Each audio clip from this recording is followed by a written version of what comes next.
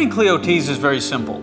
You can use a tea ball or an infuser pot, but a small saucepan with a hand strainer will do just fine. And I actually prefer it that way myself. Greek mountain tea is a little different. It's a very light herb, and it's actually better if you boil it as part of the brewing process. I'll show you the best way to make it. It's really easy.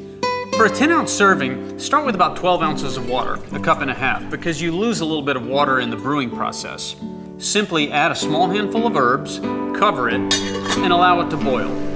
Let it boil for about 3 to 5 minutes, depending on how strong you like it. And then remove it from the heat and let it steep for another 3 to 5 minutes.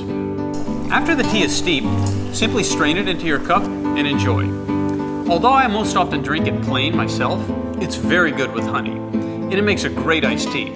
Simply make a larger quantity, put it in a big pitcher, put it in the fridge, and remember, it's naturally caffeine-free, and the whole family can enjoy it throughout the day.